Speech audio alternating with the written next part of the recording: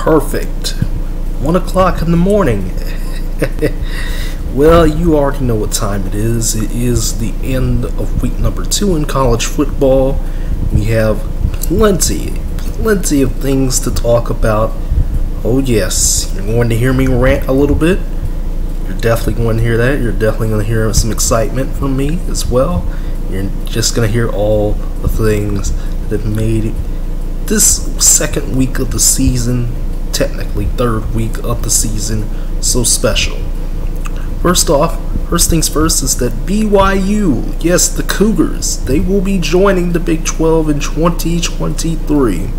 And Cincinnati, UCF, and Houston will follow them no later than 2024. So there will be some exit fees involved.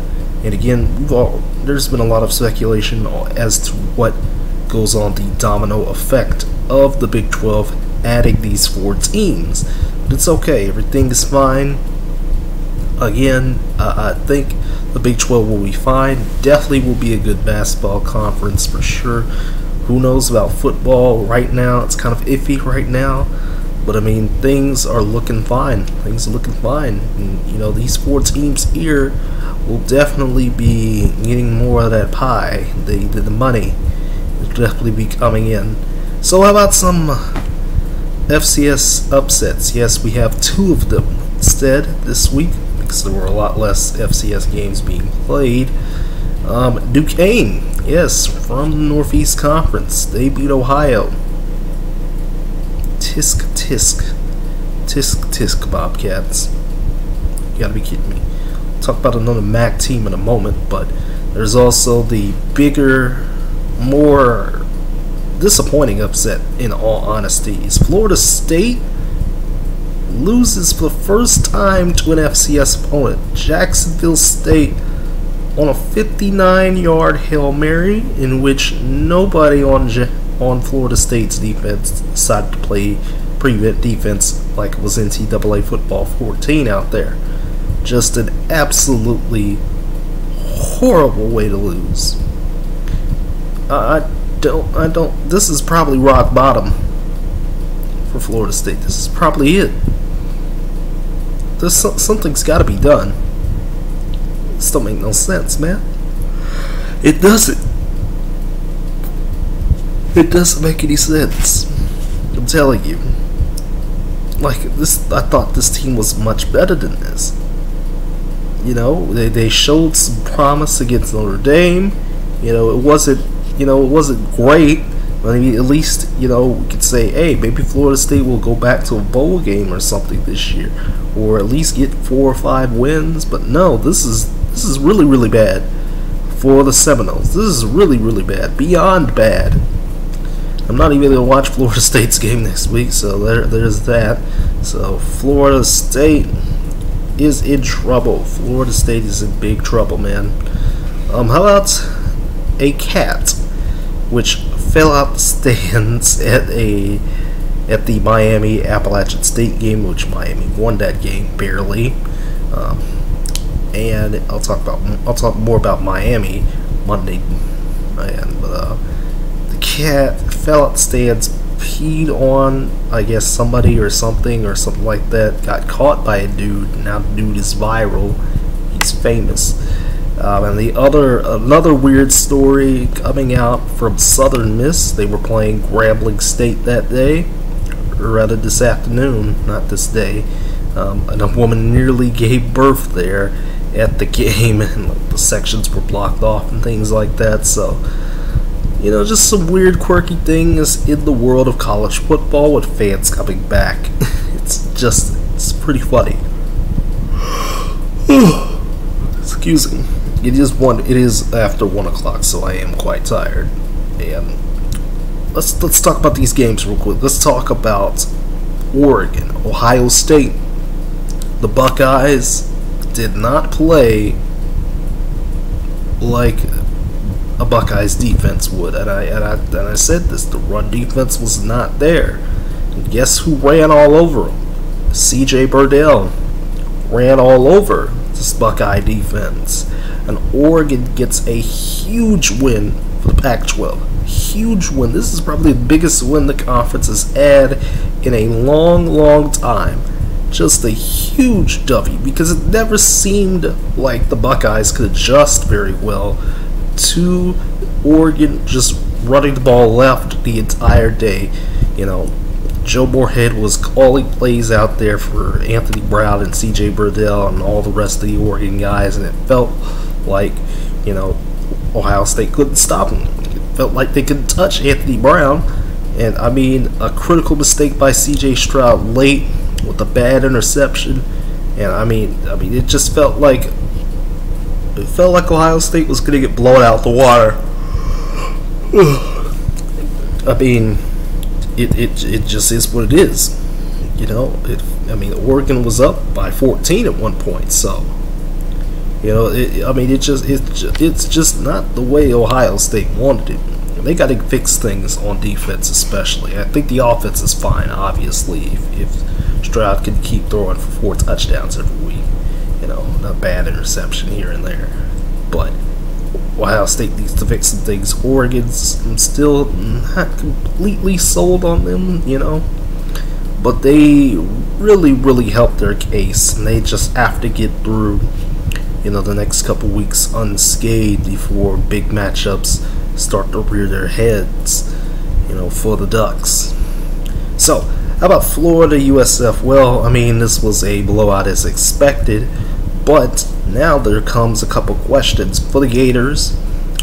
Does Anthony Richardson, who played very, very well in limited time, come in and start, you know, doing things for the Gators, or will Emory Jones keep his, you know, his starting job?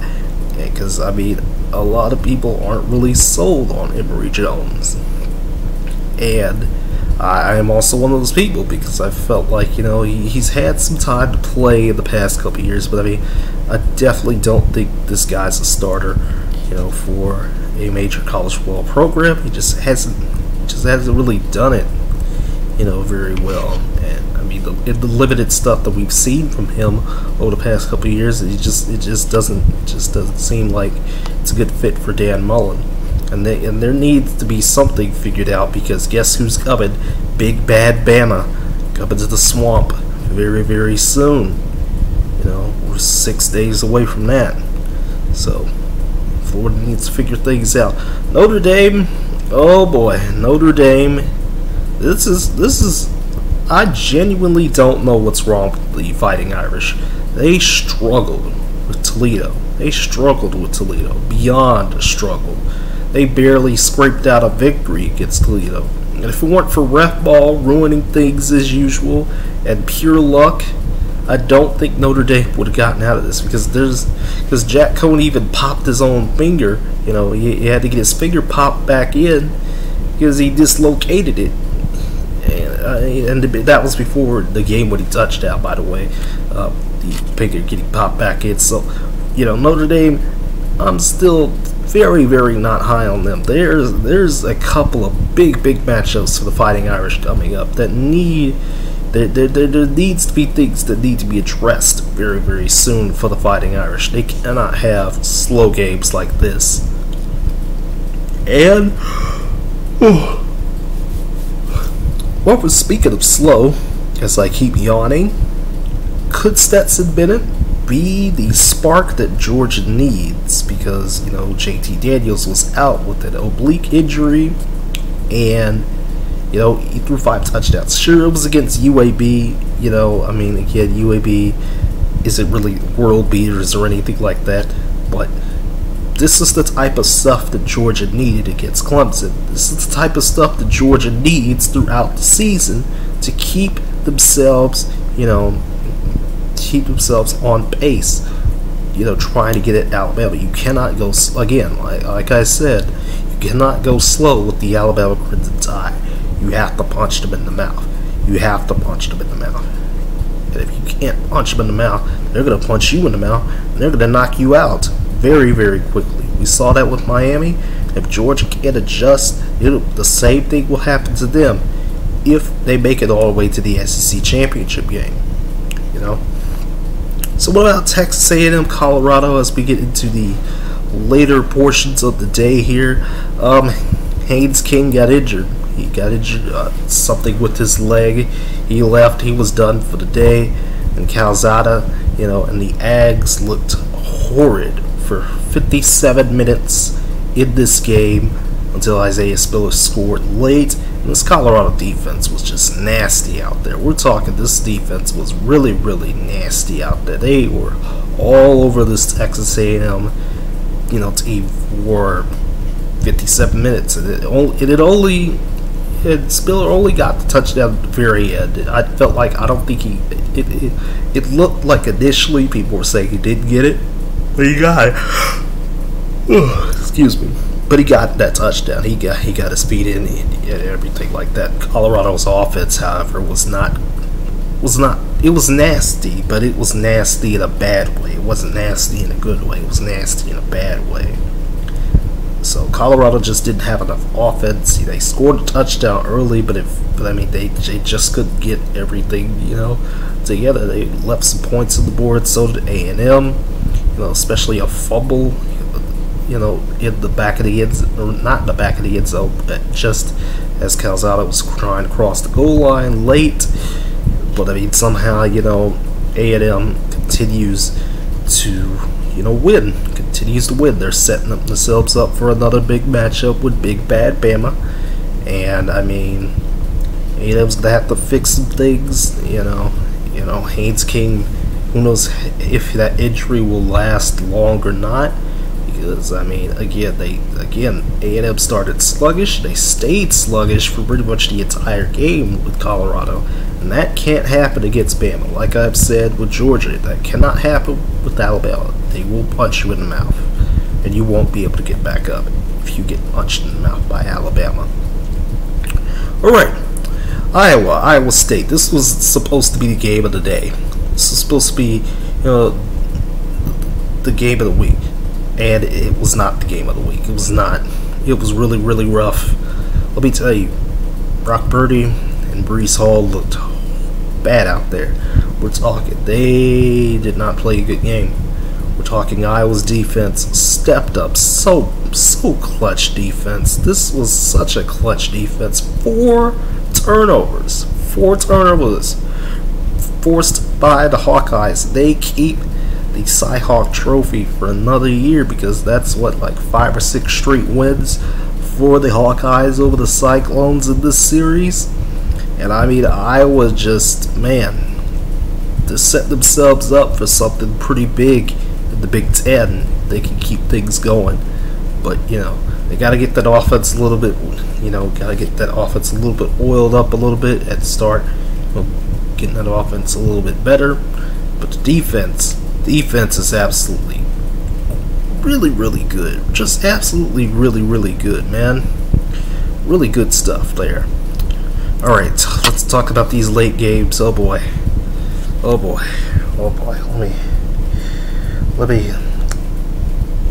me tell you something. I'm tired of the Longhorns losing games they aren't supposed to lose. When the Longhorns aren't good, that is absolutely not a good thing for college football. There's a lot of other teams that you can say this score to. Miami, Florida State, Tennessee. That Tennessee-Pitt game was absolutely atrocious in all sorts of different ways.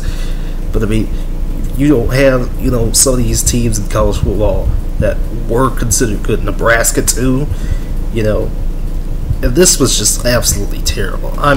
Arkansas ran for over 300 yards against Texas. Bulldozed the defensive line.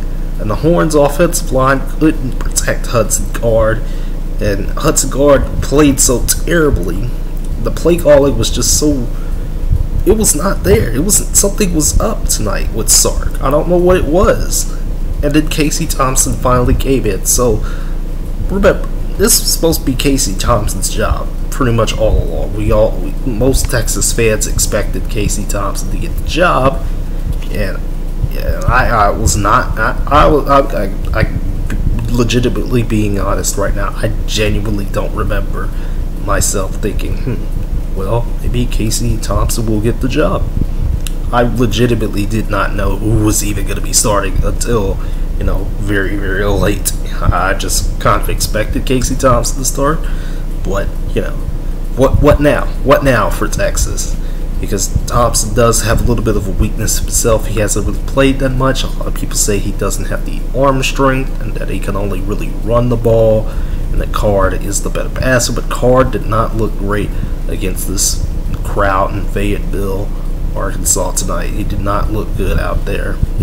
Several deep balls that should have been caught were either not caught by the receivers or were thrown, just a little bit too far, or just a little bit too wide, or just a little bit underthrown. So that can't happen.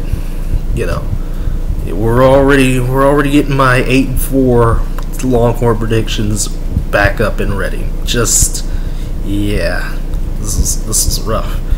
I mean, again, Arkansas, very, very surprising team. It did not look like, the line said this game would be close. They said that Texas would have, they would be at least 6 points, but obviously that didn't happen. I mean, Arkansas bulldozed the Longhorns tonight. Tisk. Back to the drawing board for Sark. Gotta get things worked out. So I won't be talking about Texas next week, so you can hold your horses there. Washington, Michigan.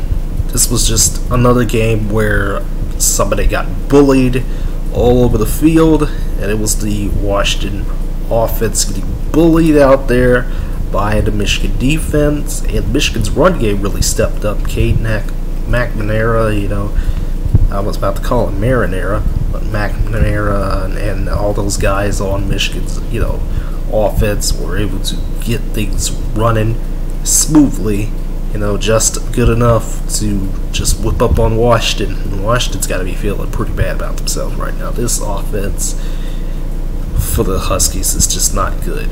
It's not good. It's still, got this pre-2000s vibe with the way they run their offense. It's just not working anymore. They don't have the type of quarterback that they used to have. They don't have the Jake Brownings of the world. They don't have those guys anymore. It's just really, really rough for the Huskies. So what about these other late games? Very, very late. Let's talk about these very, very late matchups here.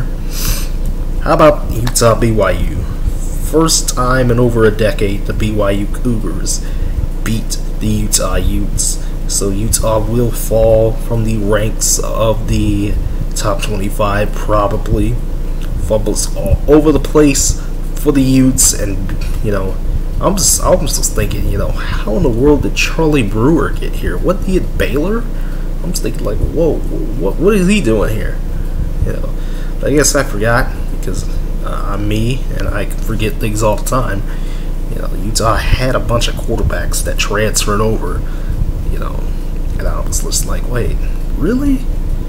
That's really Charlie Brewer out there? He was just at Baylor. I'm just like, okay, and, guys like Micah Bernard didn't really get going until very, very late, but at the bye that was already too late with Jaron Hall running all over you and throwing the ball all over the place. BYU kept taking advantage of Utah. We're talking, Utah made so many mistakes. We're talking the fumbles, of course. We're talking, some horrid coaching decisions by the Utes. We're talking, just a bad, state of mind that Utah was in, and that home crowd out there in Provo was just, eating it up. And I don't blame them. I'm thinking this BYU team will be ranked at some point, maybe even this week they will be ranked, so we can get another ranked versus ranked matchup in there. That'd be pretty nice, wouldn't it? That'd be pretty nice. So last but not least, Tanner McKee and the Stanford Cardinal, after having, just a rough first week out there at Jerry World, came into the LA Memorial Coliseum, beat up on USC. We're talking Tanner McKee just kept picking this Trojan D. He kept picking this defense apart. I mean, passes were being made. Obviously Stanford knows how to run the ball, but they've been running, the offense that Harbaugh used to run back in the day, for years and years, even when Harbaugh was there. They've been running, a West Coast style type offense, a pro stylish offense for years and years now. And Stanford just kept chipping away at USC until nothing was left. And even Keaton Slovis was looking terrible out there. He contributed to the USC Trojans looking so terrible out there, with a pick 6 as well. There was just no adjustments made. Like I said, Graham Harrell is a terrible offensive coordinator. Terrible.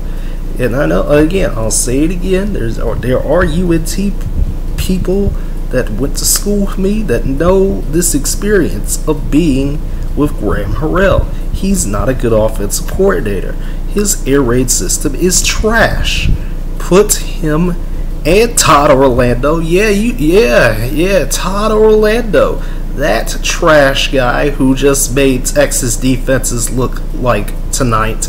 Like tonight's Texas defense that showed up. It was shades of Todd Orlando out there. Get that dude out of USC too, and you can take Clay Helton.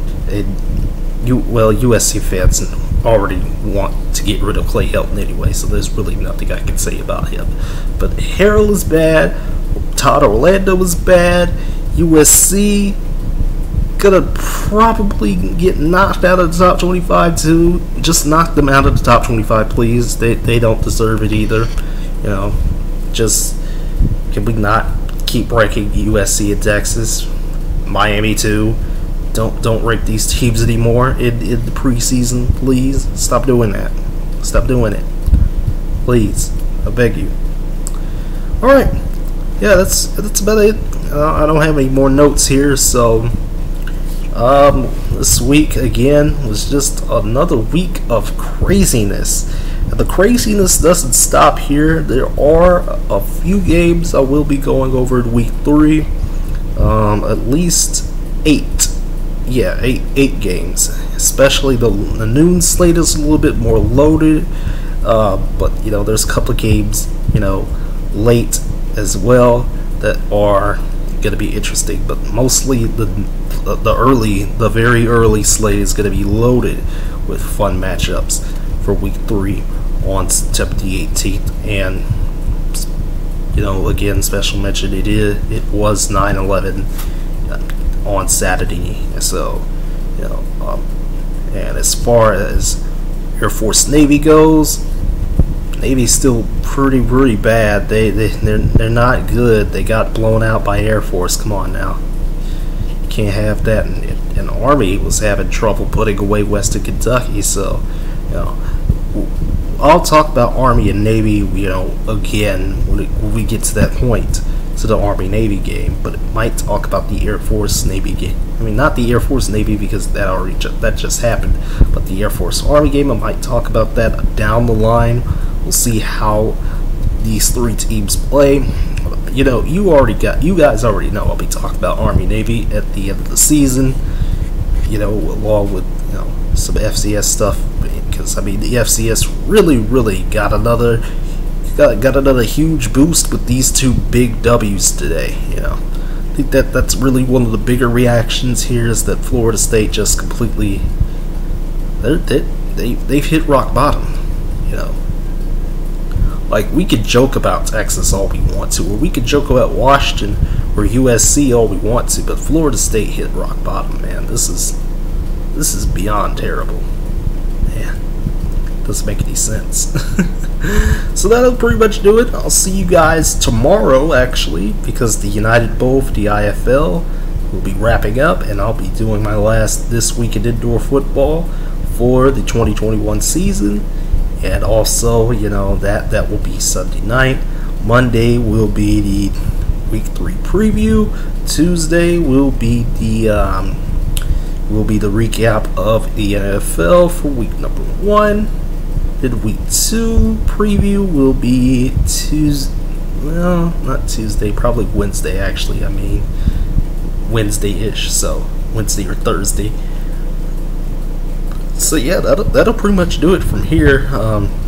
Again, hope y'all like, share, comment, subscribe, do all that good stuff. There's 139 of you that are subscribed to this channel now, so go ahead and share me ranting about these teams that just aren't good anymore. I'm serious, man. This Texas losing just demoralized me. I don't even want to talk about it. Another Texas team disappoints me this weekend, man. So yeah, that's all I gotta say. Y'all take care, have a good night, and I'll see you tomorrow night for that United Bowl recap and everything like that. Yeah, peace.